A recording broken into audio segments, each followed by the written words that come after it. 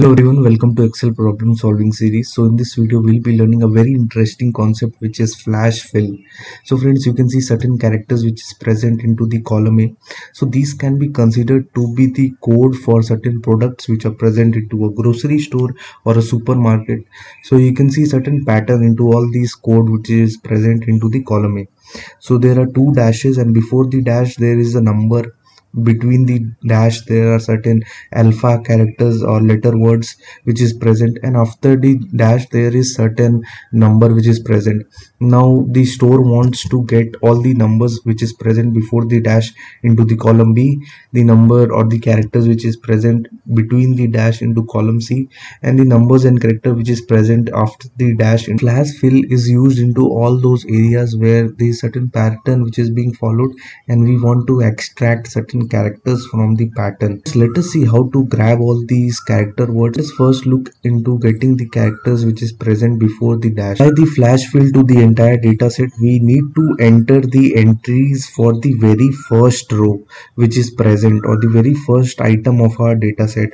So let us fill the entry for the second number row.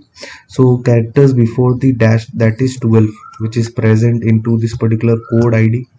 The character between the dash and which is QAZX, and characters after dash, so that is 7890. That's all.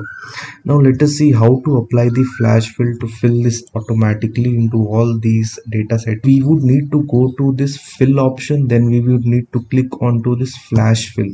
As soon as we click this, you can see all these entries have been filled. Similarly, we need to do this for QAZX also, so we would need to go to fill and then flash fill, and then again I'll click here and then fill and flash fill.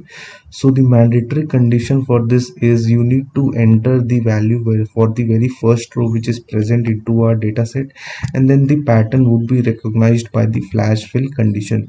So you can see even if there were 3 characters here, RTF, it extracted. It does not matter that how many characters are between the dashes, it will extract all the characters which is present between the dash. The mandatory condition is there should be a pattern which is followed. Now you will have a question like where this is applied into the real world condition. So these was just the product code IDs. Can you show a real world example?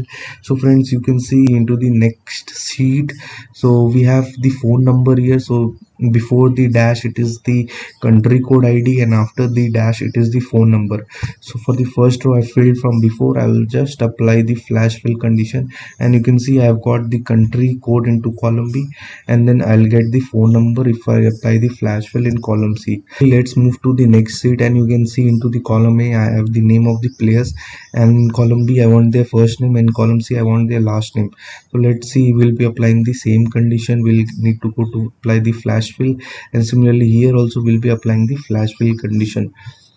Let us look at the last example. So here this is very much interesting. So you can see the address which is present. So we have the city, state, pin code and country into the address. Now we want to segregate this. Now let us say there were too many address for different countries. Here we have just for 2 countries, India and USA. So we'll be applying the flash fill condition. So I would just need to go to this fill, apply the flash fill. Similarly I'll do for each and every column which is present here. So friends, I hope you had found this video very much helpful. If you had found this video very much useful, do like this video and subscribe to my channel to receive such kind of useful information on a daily basis. Meet you in the next video. Thank you so much. Bye.